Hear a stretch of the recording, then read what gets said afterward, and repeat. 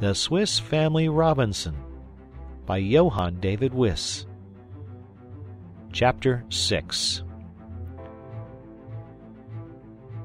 As soon as day broke, I mounted on deck to look through the telescope.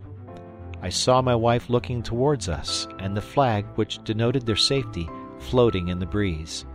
Satisfied on this important point, we enjoyed our breakfast of biscuit, ham, and wine, and then turned our thoughts to the means of saving our cattle. Even if we could contrive a raft, we could never get all the animals to remain still on it.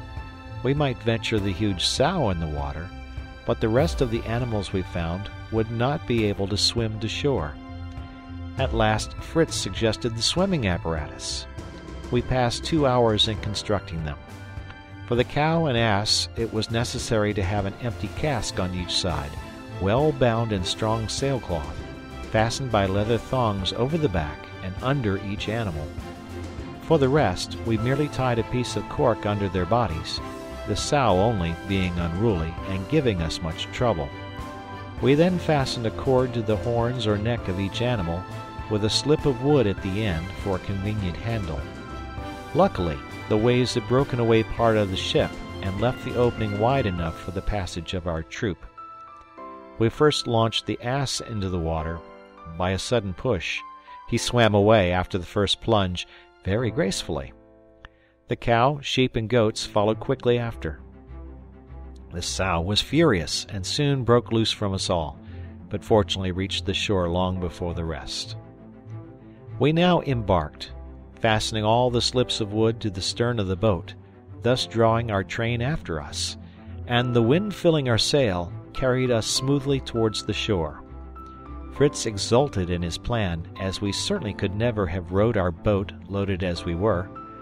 I once more took out my telescope, and was remarking that our party on shore seemed making ready for some excursion, when a loud cry from Fritz filled me with terror.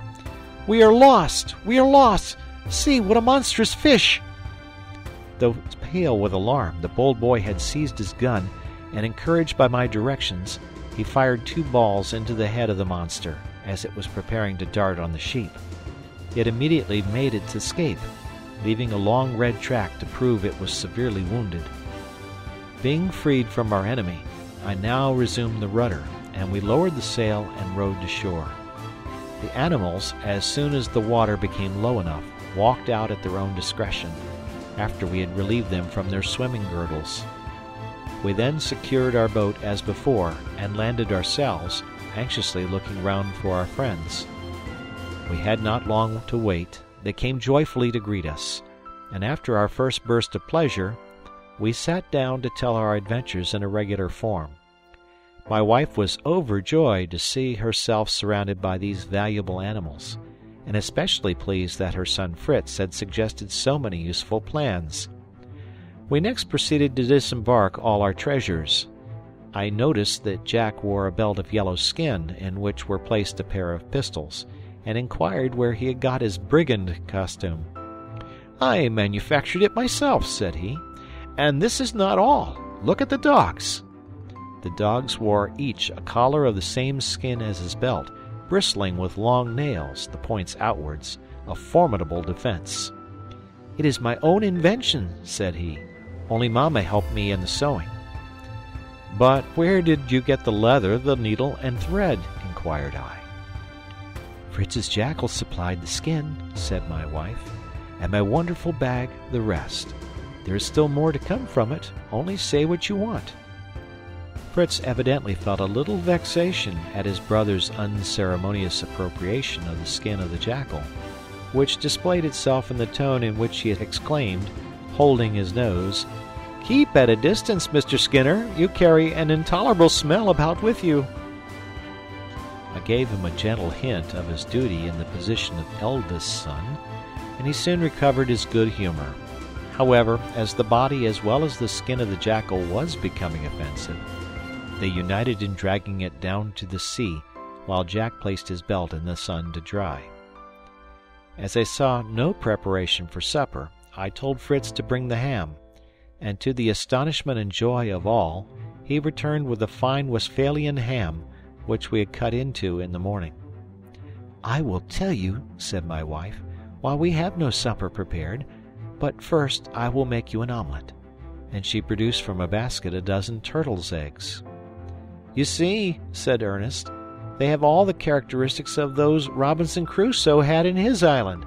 They are white balls, the skin of which resembles moistened parchment."